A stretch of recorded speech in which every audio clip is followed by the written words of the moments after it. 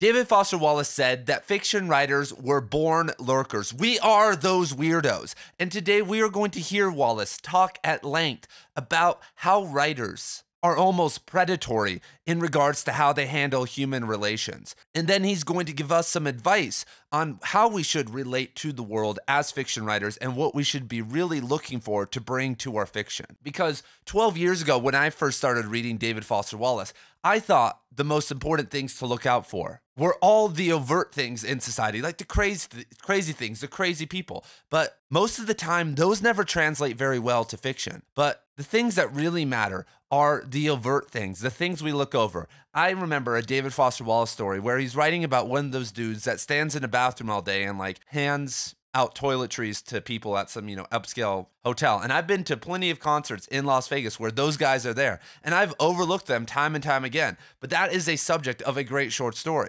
And if you guys don't already know, Right Conscious is the headquarters of everything related to David Foster Wallace and great literature here on YouTube. So go check out the playlist down below for more videos on Wallace. Or if you're interested in other authors, I have over 400 videos on this channel just like this. And now let us hop into the quote from Wallace. Fiction writers tend to be oglers. They tend to lurk and to stare. They are born watchers. They are the ones on the subway about whose nonchalant stare there is something creepy, somehow, almost predatory. This is because human situations are writers' food. Fiction writers watch other humans sort of the way gapers slow down for the car wrecks. They covet a vision of themselves as witnesses. And then continuing, David Foster Wallace responds to the quote that he just said. So, quote again, "This is not particularly new. There is the anecdote about all Jane Austen's friends being terrified to talk around her because they knew they would end up in a book. I'm not sure how fiction and poetry work, but part of it is that we really notice a lot more than we notice.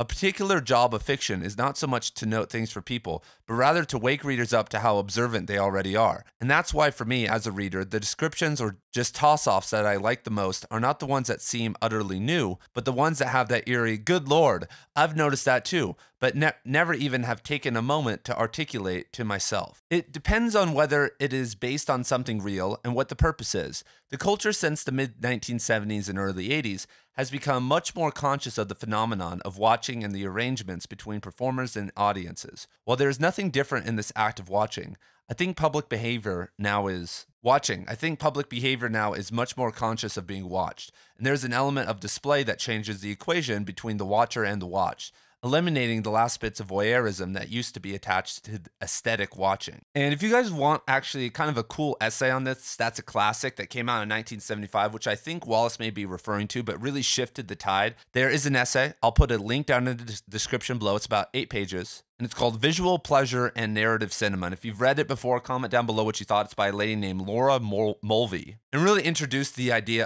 of the female gaze, or the male gaze onto females, and different ideas about the cinema, and brought psychoanalytic thought into it. And it's really good stuff. We'll talk about that deeper on a different video. It deserves its own. But what's so funny about being a writer today, like Jane Austen's friends are like, oh my God, you're gonna like take what I'm saying. But I've actually never experienced that. I've probably told thousands of people I'm a writer, and no one's ever been like, are you gonna take what I'm saying? Are you gonna take my life? But I've heard, I'm sure you've heard this too, like countless times someone says, I have a degree in psychology. And someone's like, oh, does that mean you could read my mind? Like, people are so dumb, and that's so annoying because like any basic girl out there can get, so many basic people have degrees in psychology and have learned nothing. And you don't even learn psychoanalytical thought anymore. You don't even really learn cognitive behavioral therapy at a deep level in an undergraduate program for psychology. That's an absolutely joke of a degree, especially at the undergrad level. But it's surprising that people don't think that I'm constantly watching and constantly stealing from their lives. And so here's a personal example of something I've used that's a little bit, and this happened this year, it's something I'm working on right now that's a little bit more covert that a lot of people should be noticing. So I am a high school public school teacher. And of course, I have jock students, and nothing has changed in schools. I don't know, maybe in San Francisco it has, but the jocks still rule the school and think they're better than everybody else. And I have this one student though, and every time he takes his water bottle and unscrews it, he kind of gives this little lick. He's like, He does this weird thing with his water bottle before he drinks it. It's very subtle, but he kind of sat near my desk for part of the year, and I would notice. And when I caught on, I was like, Jesus Christ, like what kind of traumatic, weird stuff is going on here? And so I could notice in the room in that same class, all the kids saying things and being inappropriate and all the wild stories that happen. But none of that's interesting. What's interesting is if I look at this guy, and now I've transformed it to a story about a man who's obsessed with licking other people's water bottle rims. I don't know if it's going to be a successful story or what's going to happen with it, but it's because I'm constantly watching and getting prepared for these kind of weird encounters, and they happen all the time. And an author, I've been to so many different workshops from authors because Las Vegas used to bring in all these authors. The city of Las Vegas and the university I went to, we would have so many good authors coming in every year. But one of the cooler ones I ever met, and this is Ian at like maybe 21 years old, is Patricia Smith. And she's a native of New Orleans. And if you guys want to see a book about Katrina, a great poetry book that really shows kind of the negative aspects of Katrina, I mean, it made me cry. It still makes me cry. It's a really good book. I would go check out this book, Blood Dazzler. Get it from the library, get it online, wherever you can find it. And it could kind of give you a renewed idea of Katrina because I think it happened in 2004? No, 2005. And so I was only 12 years old during that time. And so I really didn't understand at a deep level what was really going on. So if you really want to look back and look at Katrina, this is a great way to do it in a literary way. But what I remember her saying at her workshop, and this isn't new information, but that she would try to get a couple pages of notes a day. Yes, she said a day, because you go out at least once a day of observations of what people are saying, of kind of the slang of the culture at the time, or just settings and little things. And she would just say, get whatever you can down. And I've not really done that at a deep level. I've not really followed that protocol, but it's something I've realized, like, okay, this is what good writers do. They are observing, because when you read her book, Blood Dazzler, you see there's so many different angles of Katrina and so many different elements that she would have had to talk to a lot of people, but it's kind of like working your imagination as you're thinking and observing. It's a skill. And when you get enough, they're all synapses, and you can all, or, they're all these, crazy divergent thoughts that you can synapse together when you need to. And if you are especially kind of a regional writer or a local writer, like I mostly write about the desert, over 90% of the stuff I'm doing is related to the desert, and desert people, desert culture is somewhat very similar, especially in the southwestern United States. And so as I build up these thoughts and these synapses and these profiles of people, it becomes a strength. It becomes something that I have, even if I'm not as good of a writer, let's say, than someone else who writes about the desert. I can get away with a lot more and pack a punch because I have all this information that someone else isn't going to be able to get just in their own imagination or just coming and looking around for a couple weeks. Another word I like that Wallace used in that quote is he said gaper. Anybody ever heard that word before, gaper? I know that word from skiing, where every single one day a year, everyone dresses up like you're kind of like a old person or someone who doesn't know what they're doing, and you put on the straight skis, the rental skis, and you go around and ski weird, and it's a super fun time. You get super drunk or whatever. Last year, I was actually at Jackson Hole's Gaper Day, which was really wild. That's where my parents live, up in Wyoming. I've never heard it used really outside the ski context before, so I thought that was pretty cool. Anyway, and so the next question, let's get Patricia out of here. Probably doesn't want to be associated with this channel. But is it ethical to lurk? Is it ethical to be looking all the time and trying to extract from people? And Wallace makes a great point that in the 70s and the 80s, that fourth wall was finally broken. The wall between the performer and the viewer was broken. And now with social media, and now even just witnessing people filming for social media while you're out in public, you are watching people who are going to be watched by hundreds, if not thousands of people later on. It starts to get really weird. And so we've almost now come into this society where it's okay. You can consent, everyone's almost consented to being watched. And this has larger implications, because for fiction writers, that's great. Like, hell yeah, man, we can kind of watch people and get stuff. And it's like not necessarily as weird as maybe it was during a different time, because that's what everyone's doing. Everyone's trying to put on this prop and this display and have this status. And now with everyone with the green hair and everything, people are peacocking. Everyone wants to be looked at. Okay. But one of the worst parts of society now, in my humble opinion, is that everyone is a rat. Everyone is a watcher. We don't necessarily need a police department, because everyone will call the police for any incident, even if it's not unethical. Like I remember in Utah, so many different people. I was in a dorm room in Utah. God, worst decision of my life. If there was any hint that there was a party going on or people were drinking or any marijuana smell, all the kids in the, all the religious people would call the police immediately, and we begin swatted. I mean, it happened so many times, like, oh my God. And it would happen to your room. If they smelled it and it wasn't your room, they would come and do all the rooms. And this would happen at least every other week. And this, would happen out in public too. If someone was suspecting you, they'd look all weird at you. I've had the police called on me multiple times in Utah by all these super judgmental people who were just on watch. And I wasn't doing anything, well, maybe I was doing illegal things, but I wasn't doing anything that was harming them or harming anyone else's property. And this really got exemplified, obviously, during COVID, where everyone was just watching and policing each other at this very deep level, even to the extent of saying, I won't hang out with you unless you did this medical thing. And I got into so many arguments because I just told myself, you know what? I don't care what my city says. I'm just going to walk into stores and shop. And if they want me to leave, they'll ask me to leave, and I'll go somewhere else and I'll find someone who just lets me come in and shop like it's a normal day. And eventually I did. But in these stores where apparently the management and no one else cared what I was doing, just going about my day, without wearing the uniform, people would come up to me and start yelling at me. I was like, this isn't your store. This isn't your problem.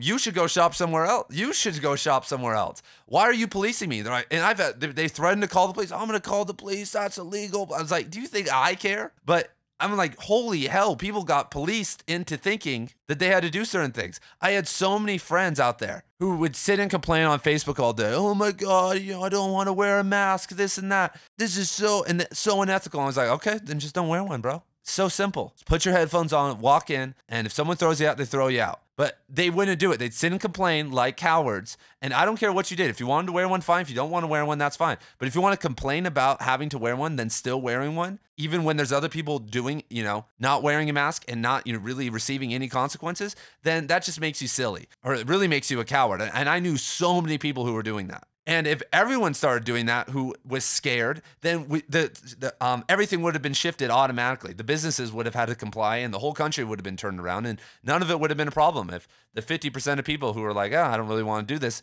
actually didn't do it. But what were we scared of? We weren't scared of the police, because you could have left. The police would have taken a long, like, okay, we'll be there in a couple minutes. Like, that's not some emergency call. And if everybody was doing it, they wouldn't be able to handle the amount of volume. And so what was everyone really scared of? They were scared of other people watching them. They were scared of the gaze, scared of what that sad status would mean. And that, I really think, was built into us by social media. And that's why the whole COVID thing is very interesting in relation to social media, is that we've been primed to care what, so many people were primed to care what other people think. And then I knew so many people who went against their own ethics, went against what they wanted to do and what they believed. And so many people who also got very nasty online, attacking others. And it was shocking to see all these people. I was like, dude, turn the news off, just relax. You guys are getting hyped up anyway. So I really think that, that really exemplified and really showed how much this idea of watching and observation and policing others really became a major thing in American society and global society. And now with the advent of the smartphone and being able to film immediately, it's really weird because there could be something negative going on. I mean, this reminds me of the Harlan Ellison story at the start of the Deathbird stories. As there's a girl who's getting raped or stabbed at the bottom of this apartment complex in New York City, and everyone turns their lights on in the windows. All the windows are on in this apartment complex, and in the courtyard, this lady's getting stabbed, and everyone's just watching in their windows, horrified, and then turns off their lights and doesn't do anything. And that's the same with as a school teacher fights now. Like, there are two people fighting who everyone is friends with, and no one wants. I don't want to see anyone get hurt. They don't want to see. I'm sure I don't know if they want the best for their friends or people that they know, but I want the best for everyone. I don't want to see anyone hurt or having to fight, especially in school over some bullshit where they could hit their head on the desk or like something crazy could happen. It's not really a sanctioned combat event, even like after school in a specific place. Like, it's just happening randomly, and that could be dangerous. And everyone just pulls out their phone and films and laughs about it, and no one helps anymore. And the same thing like with people dying on the street or car accidents. Like, there have been times where someone needed help and people just walked by. And this person wasn't a homeless person or ODing on heroin. They were just a normal everyday citizen. And I don't know how I would feel if I was in trouble or if I was going through something, and how many people would start filming me if, let's say, something crazy happened and I needed help. There would be a majority, not maybe a majority, but there would be a group of people who would just sit and film me. And that is a simulacra. That is a fake version of what's actually happening, because experiencing something in the moment and seeing it, that's a once in a lifetime opportunity. You get to see the movie. You get to see the fight in class. You don't need to see it again. You don't need to be thinking about others, because that's what happens. If you are thinking, I need to pull my phone out, you're not thinking about it for you. You're thinking, I got to show everyone. I get to be the person with the film. I get to post it online. You should be in the moment being like, okay, hoorah, it's Coliseum. And the other thing about being watchers is we're not doers anymore. You know, here I am. I'm like calling for, I'm like, guys, we need more. This channel is called Right Conscious. I need you guys to be conscious writers. I'm trying to start a movement here. This is why I'm waking up early, so I'm not doing other things on YouTube. I need 50,000 David Foster Wallaces or Cormac McCarthy's by the time I'm dead if we want to see any progress in the literary movement. There's been some diss videos on me lately and on this channel of people saying, oh, Right Conscious, he just cares. He just is like promoting white dead authors, and he doesn't care about diversity, and he doesn't recognize all the great authors. And you know, shut down, sit the fuck down. Like, sit the fuck down, everybody. I've read all the new authors, and some are good, but none of them are touching the greats. Like, everyone, like, and it's not a coincidence that the people who are saying that are programmed politically to one side.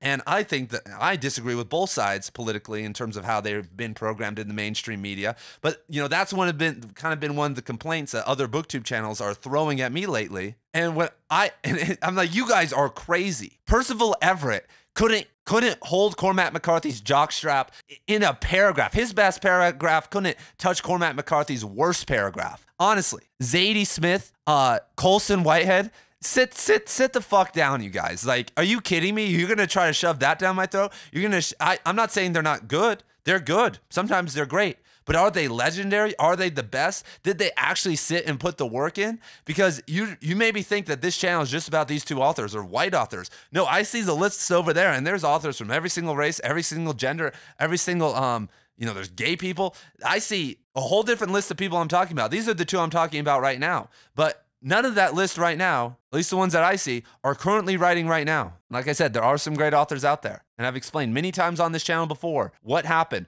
why authors aren't as good anymore. And these people want me to be like the Disney Channel. They want me to have, like, you get to talk about David Foster Wallace and Cormac 40% of the time, but then you have to talk about Colson Whitehead 12% of the time, and do this 10% of the time, and you have to have at least half women on the show. And it's like, do you guys not realize this is independent publishing?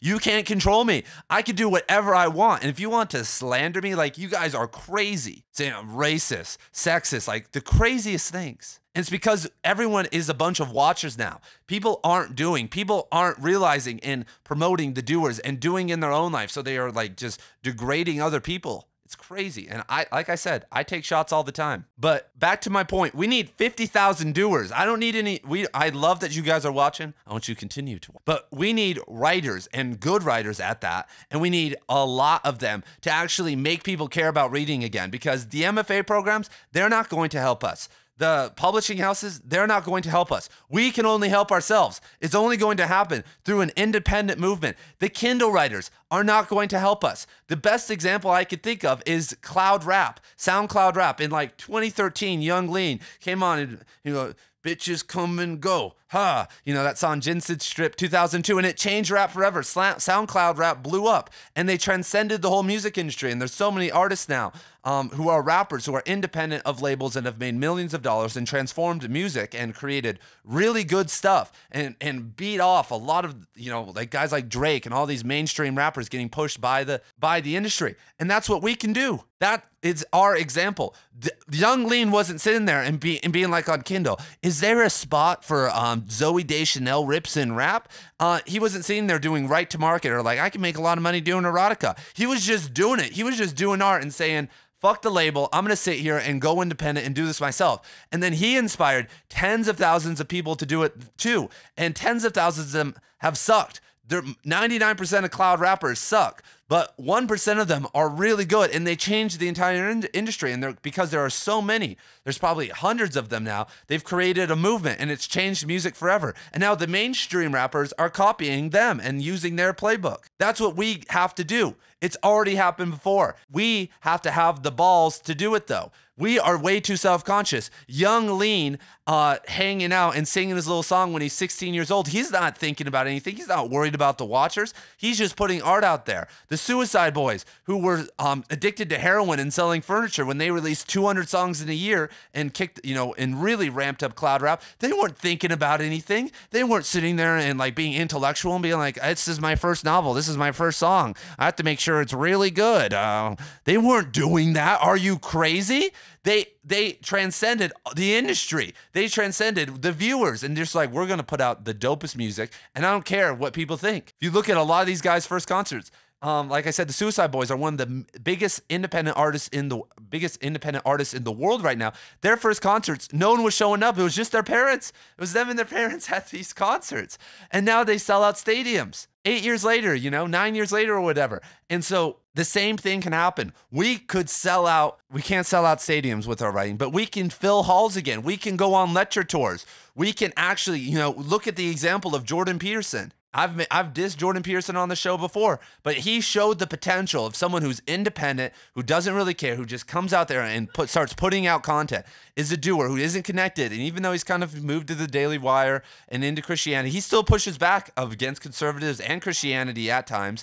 He's not totally co-opted. And even though, like I said, I have my disagreements with Jordan Peterson, but he showed the potential of what independence can do. And he goes on lecture tours now. That's not a one-person thing. That's something that can be created. There can be a literary kind of renaissance. That's what I keep talking about, where we have more opportunities than just being famous on YouTube or just selling books on Kindle. It could extend much further and be much bigger, but we need the numbers, because some of you guys out there suck. Maybe I suck. Maybe we don't know. But until we have enough people, until we have enough booktubers and enough writers and enough people doing other things, and agents and stuff, all functioning within a similar bubble, then we're not going to know who sucks and who's the best, because I already know that if we have nobody doing this, then I'm not probably the one. There are probably people maybe someone out there who's way better at BookTube than me, and you'll do way better and get millions of views. And there's writers out there who will do that, but we need numbers. And we have to have and the core of that, though, is conscious writing. It's not any of this nihilistic bullshit. We need to lift people up. We need to move away from the artiste manqué and the suffering artist programming that's been shoved down our throats. We don't need that anymore. That can be, we can have tragedies, we can have that, but our mentality and what we're doing needs to uplift people. We need to show people that transformation is possible through literature and in our own lives. We can't be these reclusive, hiding away people anymore. That game's over. It didn't work. And if it did work, it impacted the world a long time ago. But we have to be in people's faces and getting them back into books, because just showing someone a book, I could tell someone, this book's the greatest book of all time. All the Pretty Horses is the best thing you're ever going to read. And no one cares. Nobody cares. And so we need more than that. I need you guys to put something out there that's going to make people want to read. And you're going to have to tell people, you have to read this. And this is why it matters. It's like books now. It's like, I feel like I'm in some like back room. I'm like, hey dog, like, I know you're really busy with your wife and your kids and all these different things. And I know you don't have that much time anymore, but like, bro, you should really check out this book. It's like, it shouldn't be like that. It's like, no, dude, we need to speak confidently about these things and not be seen like elitists and weirdos. And it's only like that right now because the anti-intellectuals are winning, because they have the numbers. All right. So we cannot be watchers. We have to start becoming doers. We cannot fall into this. We need to watch to get our content, but we cannot fall into the society of watching. So thank you guys for being here. Thank you for supporting great literature and authors and still buying books, still thinking about it, going to the library, talking to people about it. And I will see you guys in the next video.